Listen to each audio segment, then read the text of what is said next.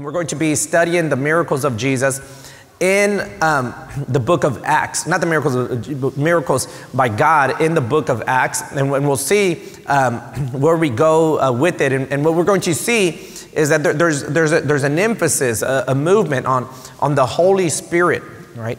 As a matter of fact, the name of the book of Acts is the Acts of the Apostles, but some people call it the Acts of the Apostles through the Holy Spirit, right? And so we'll see power in the Holy Spirit. And we'll be spending time learning about the Holy Spirit. And speaking of which, I want to remind you that February the 5th and the 6th, which I think is like already, in 2 weeks, I believe, we'll be having a special guest speaker, Keith Miller.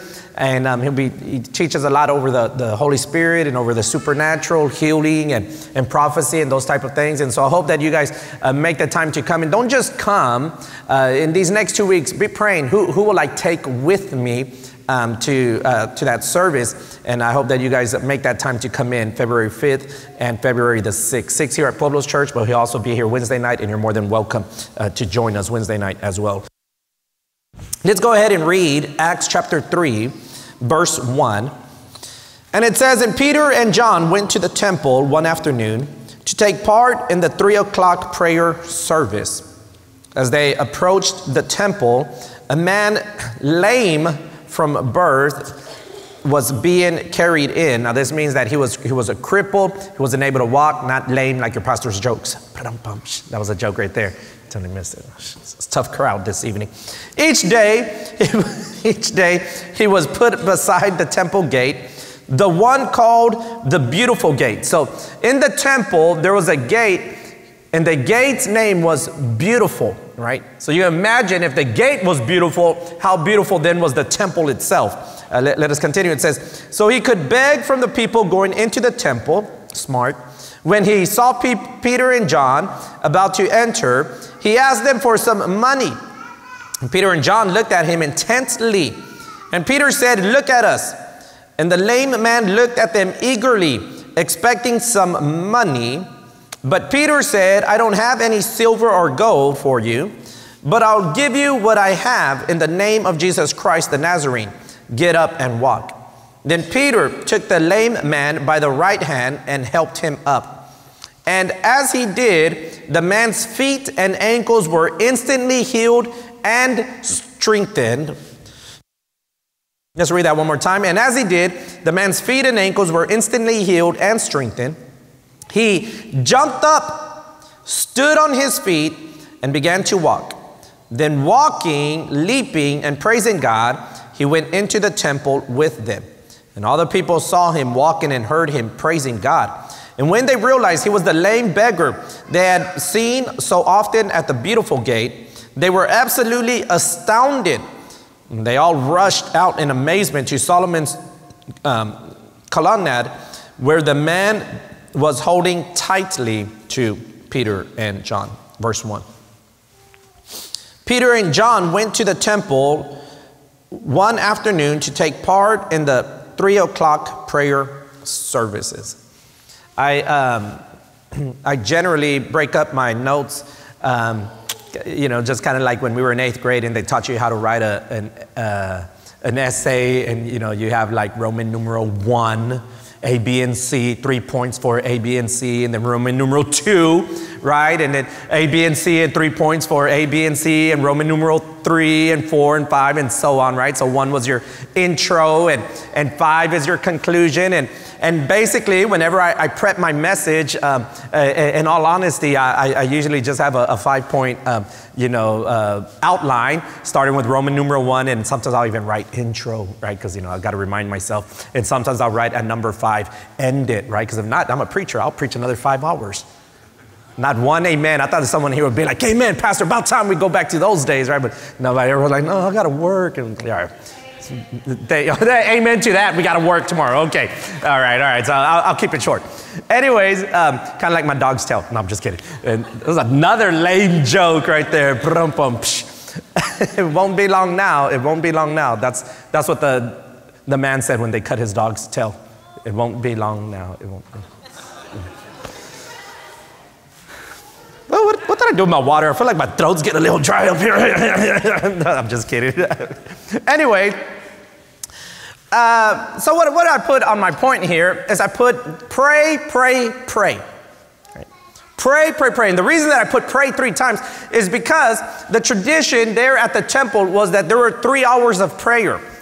One was at 9 a.m., the other was at 3 p.m., and then the last one was at sunset. And here, Peter and John, they show up to the 3 p.m. one. You know, they didn't wake up too early, and then, you know, they want to be home early. And so they went to the 3 p.m. service. But the point of it is that they prayed.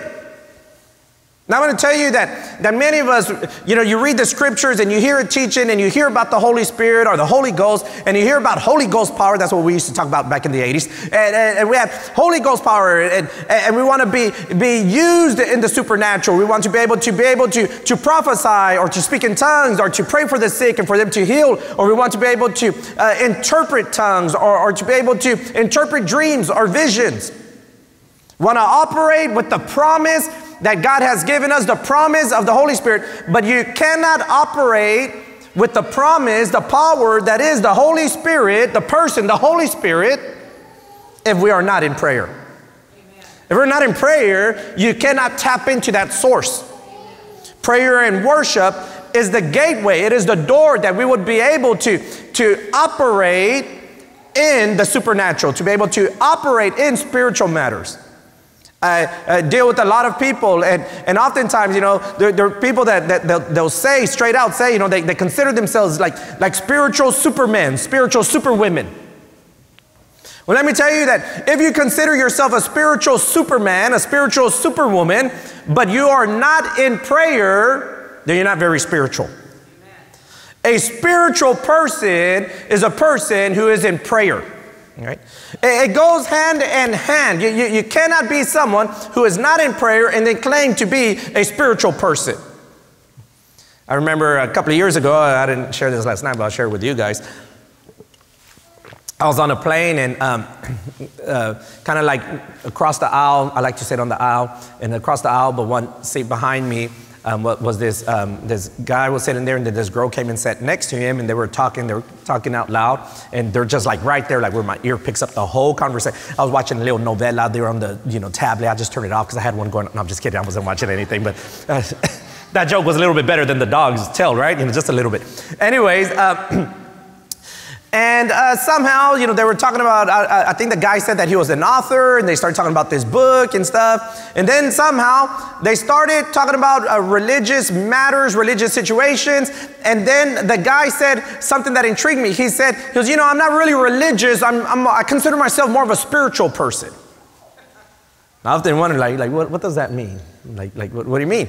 You know, and that seems to be the phrase, right? People say that, like, you know, I'm sort of spiritual. And we live in the South, but let me tell you that as all these Northerners move in and influence us more and more, right? That was a knock on all these people moving in. I'm sorry. Anyways, as we began to be influenced more and more by the secular part of the United States, and they begin to move in the South, you'll hear that more. Like, people claim to be spiritual, and I'm spiritual. I don't need to go to church. I consider myself spiritual. Well, you know, I'm not really a Christian. I don't really believe in organized religion because I'm sort of a spiritual person. Well, let me tell you that if you're not in prayer, you have nothing spiritual about you. Because spiritual people pray, spiritual Christians are constantly praying without ceasing.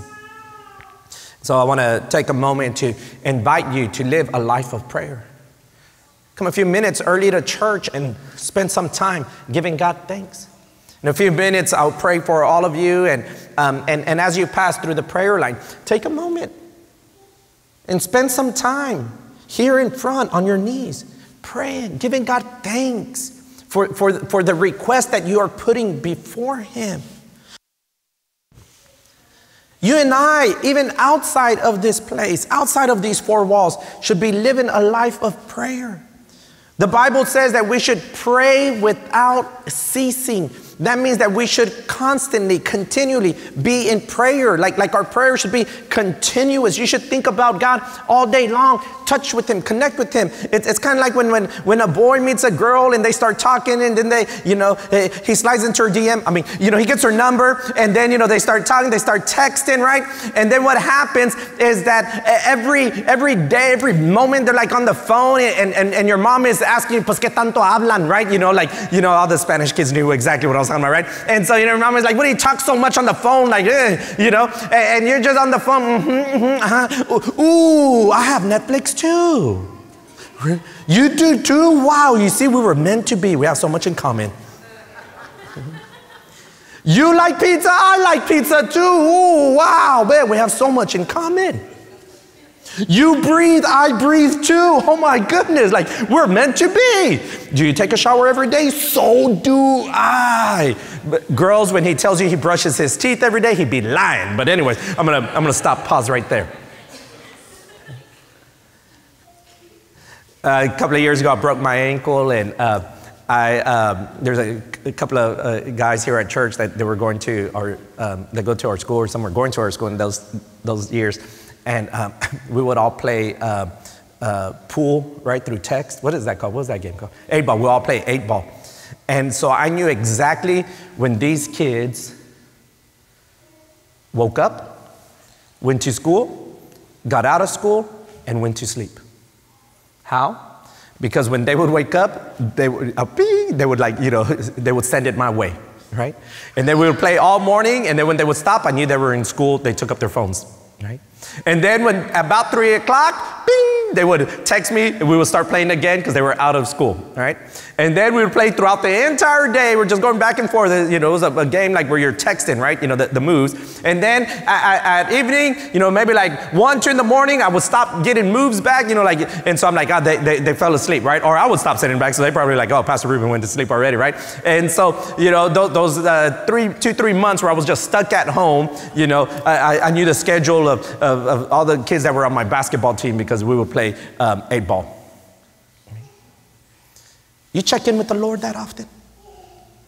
Are you checking in with God that often? I mean, we should be a people that we desire to be filled with the Holy Spirit. I often say that the ultimate prize, the main thing about coming to church is that we want to be in the presence of God. And for us to be able to grab onto the ultimate prize, to be able to tap into the ultimate prize, we must be a people of prayer. As a matter of fact, one of the names for the temple was a house of prayer. Our church should be a house of prayer. It's very often, it happens very common that people will come, and they usually will come after church. They don't even bother coming to a whole service, but it's okay, I'm not mad. But they'll come after service, and they will say like, Pastor, can you pray for me? My wife is about to leave me. Pastor, can you pray for me? My kids are sick. Pastor, can you pray for me? I haven't been able to find a job. Pastor, can you pray for me? I'm struggling with this addiction or what have you. They don't even come to church, and they understand that this is a house of prayer, and there's someone that can pray for them. Well, we who make up the church need to be reminded every once in a while that this is a house of prayer, and you and I need to be men and women of prayer. We need to pray, pray, pray. Can I get a witness on that? Someone should say, praise the Lord. Amen. Verse 4 says, Peter and John looked at him intensely, and Peter said, look at us. And the lame man looked at them eagerly, expecting some money. Actually, in the original, it says that he was expecting something, anything. But Peter said, I don't have anything to give you. I don't have any silver or gold for you, but I'll give you what I do have. In the name of Jesus Christ, the Nazarene, get up and walk. What do you have to give? What do you have to give? I want you to ponder this over the next few seconds, couple of minutes. Like what do I have to offer? Let me tell you that all of us here have something to give. We all have something to offer. As a servant of Jesus Christ, as a child of God, as an ambassador of the kingdom of God, we all have something to offer, something to give. If you are married, you're a married man, you have a ministry in your household. If you are married and you're a married woman, you have a ministry in your household. If you are parents, you have a ministry over your family. If you're a neighbor, you have a ministry in your neighborhood. If you work, you have a ministry. And that means that wherever you're at, these are opportunities for us to serve in a way that is going to honor God. And ask, like, what do you have to give? Now, I like that it says that Peter and John looked at him intently. Like they saw him, they noticed him, they did not ignore him. They saw and noticed that he had a need, and they did not ignore his need. Many of us, we spend so much time in church that we begin to ignore the needs around us. This is a fact about church. I'm not talking about Pueblo's church, not us. I'm talking about every other, no, I'm just kidding. I'm talking about all the churches, all right, like that. This is a problem in the church, especially here in the United States. I mean, come on, we live in the most prosperous country of the world. We live in the most prosperous state in the most prosperous country of the world. And we live in perhaps the most prosperous city of the most prosperous state of the most prosperous country in the world. And oftentimes we can be blind to the needs that are happening around us. Reminds me of the story of the Good Samaritan where Jesus speaks about this man that was robbed and beaten and left for dead. And then he says that the priests and the Levites, these were the church people, passed by and ignored him. But we don't see this in Peter and John. Peter and John saw someone in need and they looked at him intently. They looked at him intently. I'm a part of a group of pastors here in Pasadena, and we meet together. And the main reason that we meet is to talk, and we've worked on several projects on how our churches can serve our community. And so we did, like, at the beginning of the school year, we were one of the churches that participated in the Fill the Bus, right? So we got a lot of school supplies, helped some of the kids. At your school, Pueblo's Road Christian School, our high school class and a couple of adults go to a nearby elementary, and they mentor some elementary kids. And so we participate in a few programs like that. But every once in a while, I'll tell the pastors, I'm like, hey, I know I don't need to say this because we're all pastors, but I feel like I need to say this. Let us not forget that the best way we can help our community is to get people in the church. Is to get people to the gospel of Jesus Christ. You can tell me the great needs in our community. You can say, well, perhaps the greatest need, and one of the superintendents of PISD told us the greatest need in our schools is poverty. Well, the solution to poverty is the richness of our Heavenly Father, and the greatest gift that our Heavenly Father has given us is Jesus Christ. Jesus is the solution. And you may say, well, my biggest problem is that I'm sick. Let me tell you, you need Jesus. My biggest problem is that my husband, he's always mad at me, or my wife, we just don't get along, our family is falling apart. You need Jesus. Jesus is the solution to it all. Jesus is what will get you through the storm. That's why God didn't send Google or WebMD or what did God send? God sent his son. Because Jesus, remember the Christmas story? And you shall call his name Jesus because he shall what? Save. Jesus saves. And so the greatest needs Jesus. The solution to the greatest needs is Jesus. Now I like that this guy, he looked at Peter and John, and he looked at Peter and John expecting something. There are people that are in need, and they kind of expect the church to do something. But let's be honest, is that throughout the years, we have disappointed. We are so caught up in our church that we forget that we must live out our faith outside of these four walls. Okay? I was in a meeting with the people that help out in parking lot, and some of the services, ushers and stuff like that. And I was telling them, sometimes like I'll invite people, I'll be like, hey, why don't you help out? Like we need help in the parking lot team. And they'll be like, nah, I don't want to get cold. They don't mean like cold because it's cold outside. They mean spiritually. You know, like I'm not going to be in service. I don't want to get cold. I'm like, brother, you're already cold.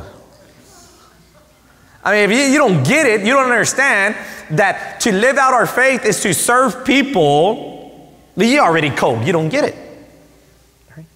And we have to understand that it's not just about coming and receiving the message, the preaching. We sang some songs. I'm going to give my offering at the end.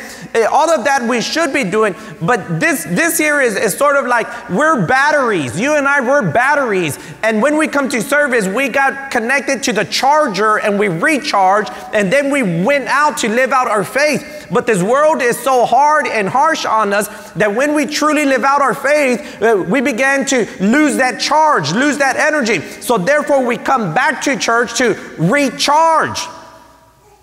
But the point is that you go out and live the faith. Let me tell you that if you're fully charged, you leave church tonight, oh man, loved it. That's what I needed. But then you're fully charged Sunday, and you're also fully charged next week, and you're also fully charged the week after, something's wrong.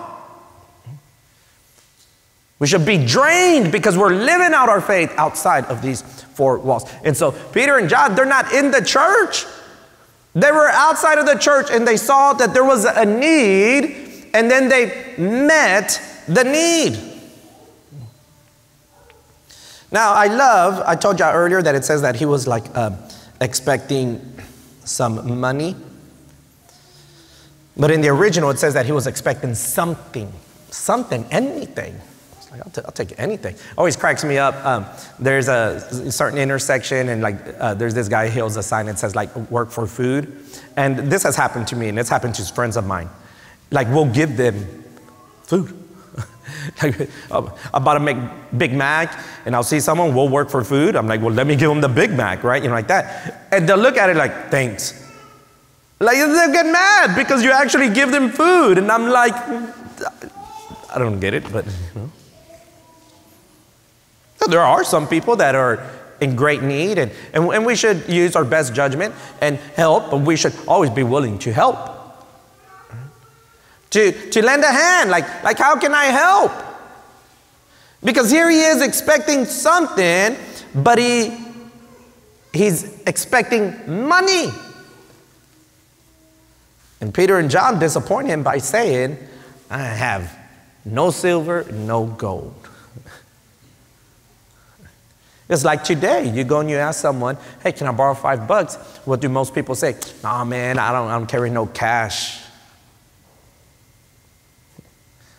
We're getting close and closer where panhandlers are going to say, well, it's okay, man, you can cash app it to me, right? You know, like that. Like, sorry. Right? We don't have cash. I don't have no silver. I don't have any gold on me. But what amazes me is that Peter and John, they say, we don't have any silver, we don't have any gold, but what we do have, we will give to you. And then they say, in the name of Jesus of Nazareth, because let me tell you, Jesus was a common name. There's a lot of people named Jesus. But when they said Jesus of Nazareth, this guy understood, oh, Jesus, the one that was crucified. He says, in the name of Jesus of Nazareth, get up, rise up. And the man, he regained strength in his feet, in his ankles, in his legs. And he got up and he jumped up and he stood up and he went with them into the temple, praising God. He received much more than he expected. He received much more than what he expected. It reminds me of the scripture where it says, so it is written, what eyes have not seen, ears have not heard, or what not has entered into the hearts of men are the things that God has for those who love him. Let me tell you that the same God that gave this lame man more than what he expected is the God that we come to worship tonight, and he continues to give us more than what we expect.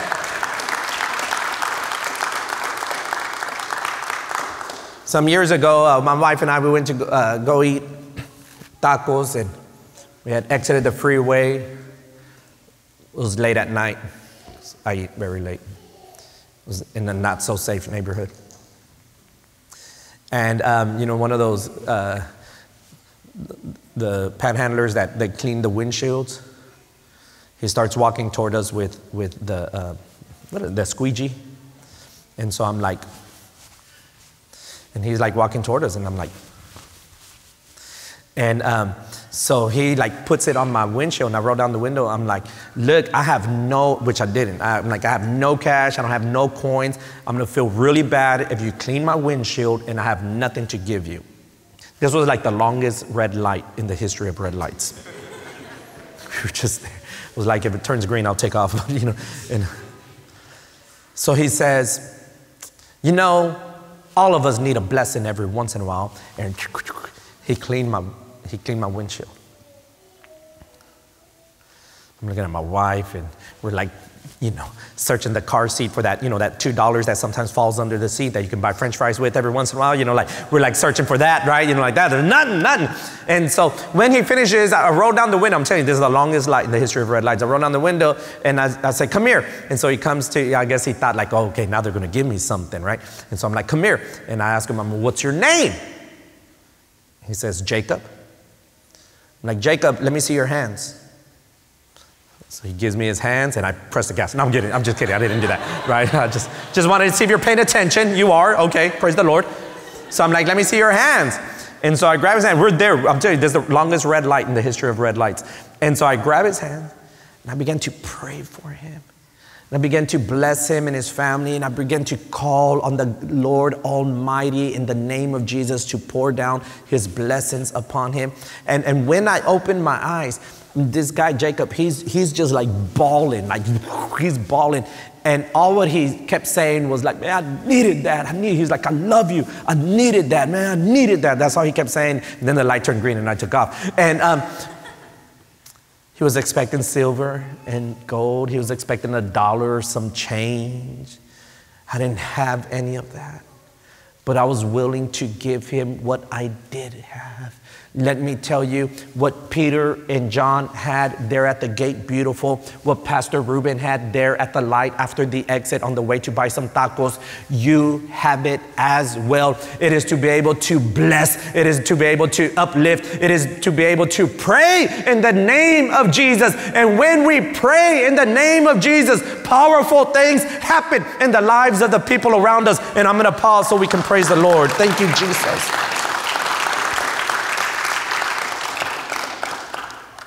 Verse 2.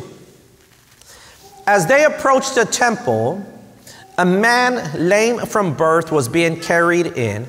Each day he was put beside the temple gate, the one called the Beautiful Gate, so he could beg from the people going into the temple. Now, I like how they're very specific, because Luke, who's the author of Acts, he's basically saying like, hey, man, you know the corner of Pasadena Boulevard and Curtis? Yeah. Okay, there's a church right there. Yeah. Okay, well, you know where that sign is? Yeah. Okay, right there. That's basically what he's saying. He's telling the people, like, hey, you guys know where the temple is at? Yes. Okay, but you know that one gate called Beautiful? Oh, yeah, I know that gate. Okay, that's where this happened, right? He's showing the validity of this miracle. That's not something made up. He's telling you exactly where it's at, because, and who it was. It was Peter and John. He didn't say 2 apostles, 2 servants. No. He's very specific on who it was and where it was, so that we could understand that, oh, okay, this is a real story. And he talks about how he was placed there every day. So people that went to the temple, they knew this guy. They understood like, whoa, yeah, I remember that happened. Now, here's this man, lame from birth, a cripple, someone who cannot walk. And what's the name of the gate? Beautiful. So at the gate, Beautiful, there's something not so beautiful. At the gate, Beautiful, there's something not so beautiful. Then talk to people, invite them to church. Many of you have experienced what I'm about to say. To someone, let's go to church.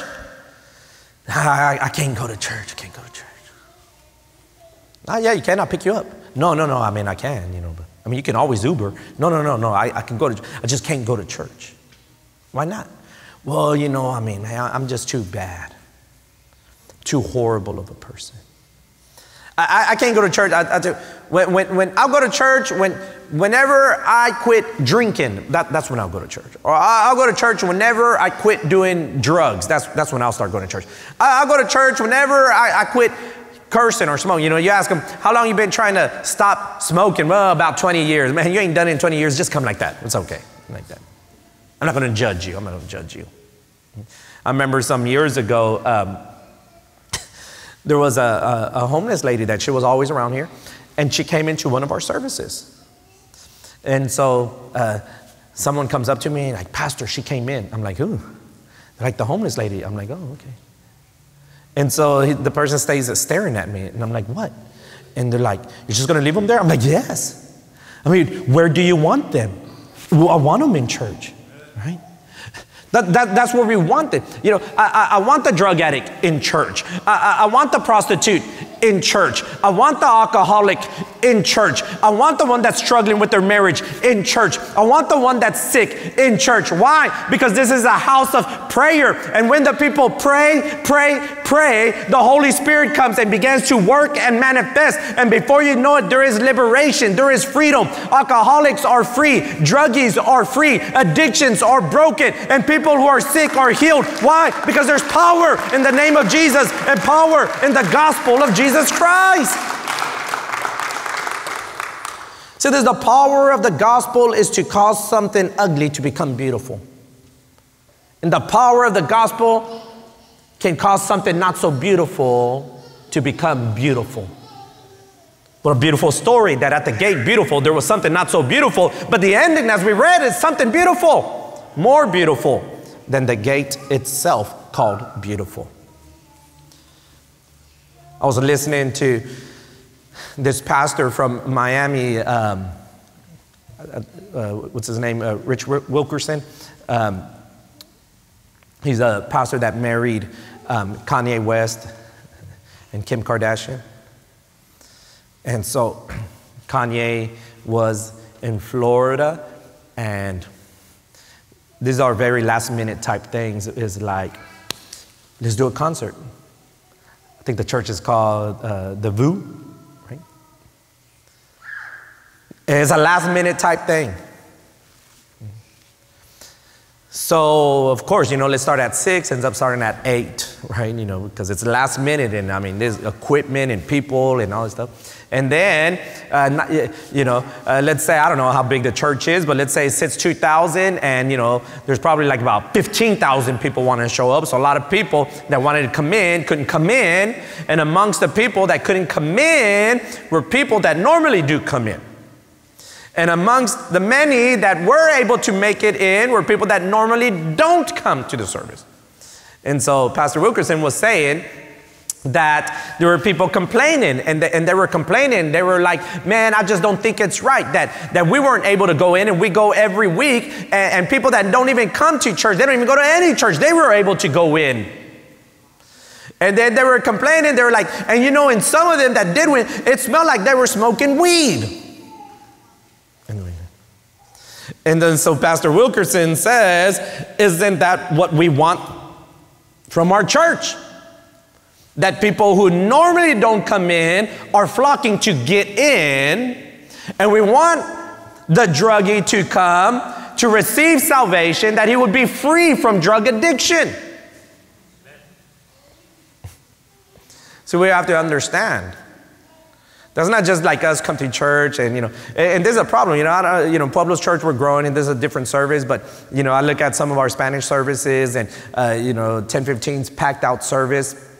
And, we could have maybe 20 years of coming to this church, you know. We just had our anniversary a couple of weeks ago, and in the services I asked, like, you know, who's been here for 5 years? Who's been here for 10 years? Who started coming, 15 years ago? Who started coming 20 years ago? Who started, and then, whenever it got to, like, who started coming 35 or 39 years ago, and, there were people, so imagine coming to church for 39 years, and you sit the same bench.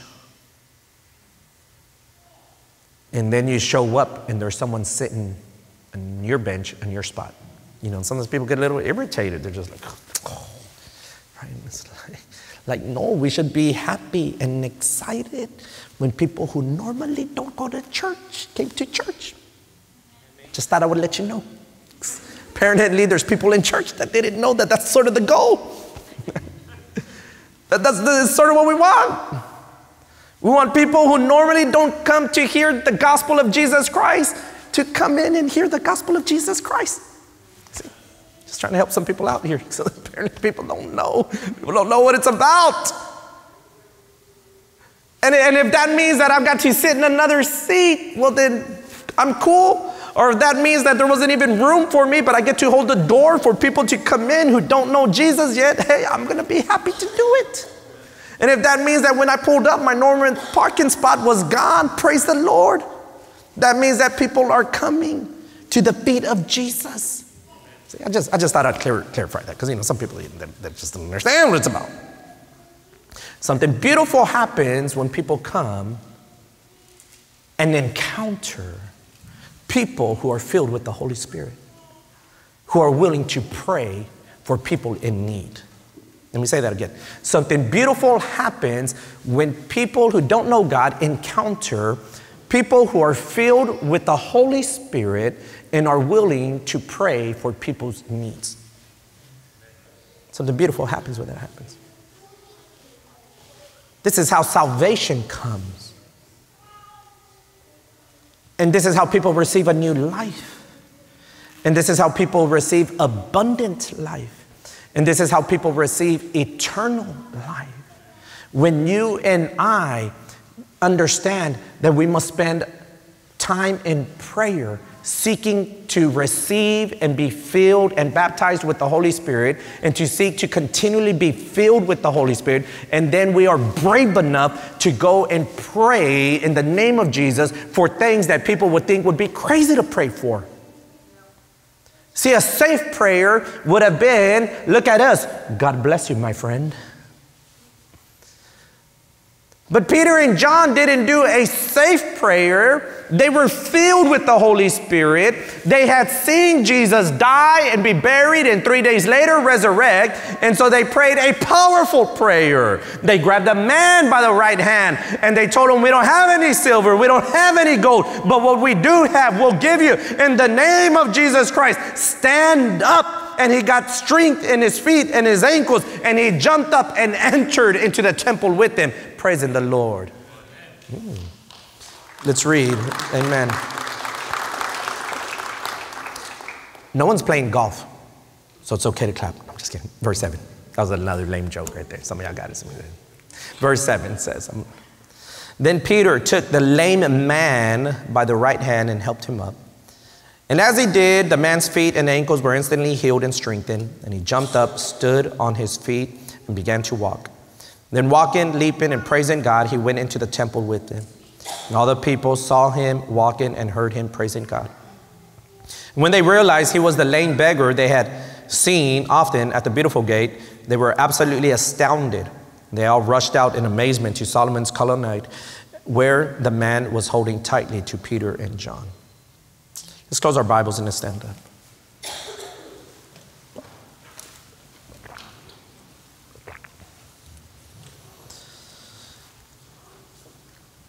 I want to encourage you in these days. Sundays I'll be teaching over prayer, and we're looking at the temple and teaching over prayer and using the temple, the tabernacle as a guide to learn how to pray better. But one of the key components of prayer and praise and worship is that we would be a thankful people.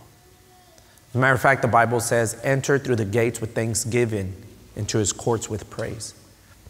Like for us to be able to enter into the presence of God, there's a password. And the password to be able to come into the presence of God is thank you. And we would be willing to say, thank you, God.